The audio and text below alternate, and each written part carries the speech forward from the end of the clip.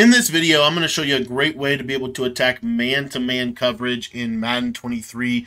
Now, if you are new to the channel and you want to learn more about how to become a better Madden player, I'd really encourage you to join my Patreon. That's where you can get access to all of my Madden 23 offensive and defensive ebooks. But like I said, today's video, we're going to be focusing on man-to-man. We'll give you some stuff that will actually work against both man and zone, but we are going to specifically kind of hone in on man-to-man today, and we're in the Detroit Lions playbook talking about the gun tight.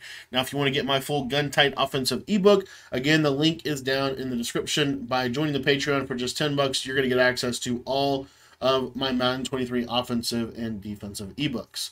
All right, guys, so gun tight, and the play that we're going to be taking a look at today is going to be bench. Bench is one of the best man beaters in the entire game this year because of the corner routes, but there's also some things we can do with this play that will make it really effective against both man and zone.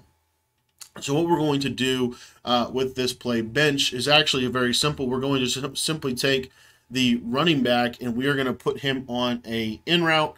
And then what I like to do is take this backside guy on the left side, and we're going to put him on a slant, and we're just going to motion snap him to the outside just like this.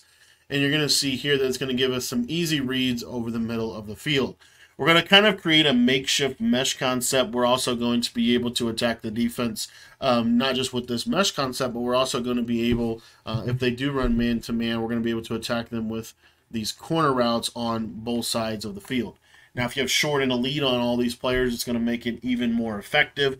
But what I like to do is just kind of, again, something simple like this. Now, what some people will do whenever they see that you're running gun tight is they will put these outside players like in zones. They'll put them in like a third or something like that.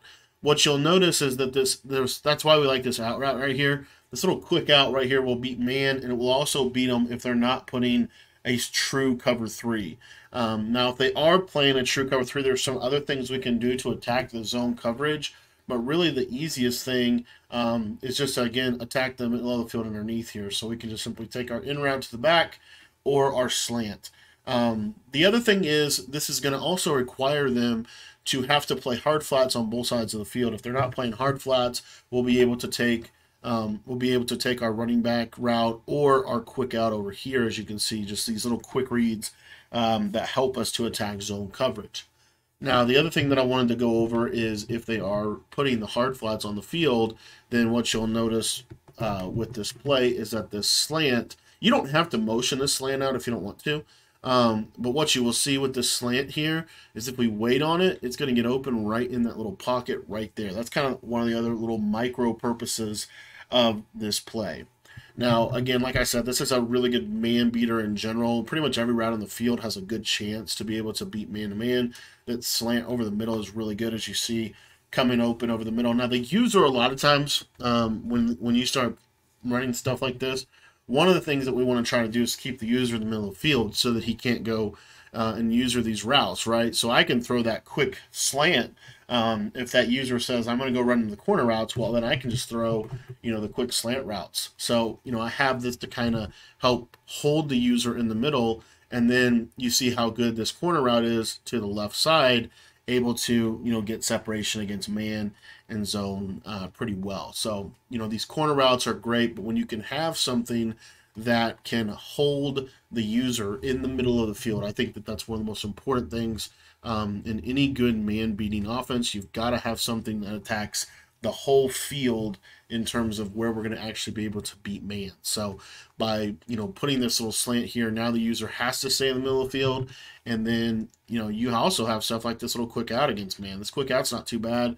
A lot of times it will get open pretty well as well. So this is gun tight bench. This is just one of many ways that you could set this up. You could do something like this if you wanted to. This is a pretty good little setup here.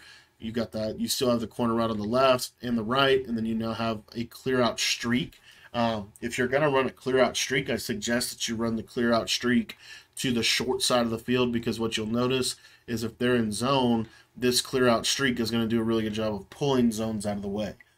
So anyways, that is gun tight bench. If you want to learn more about the gun tight, you can get my entire Gun Tight offensive ebook by joining our Patreon. It's only $10 to become a member, and you'll get access to over 21 offensive and defensive ebooks.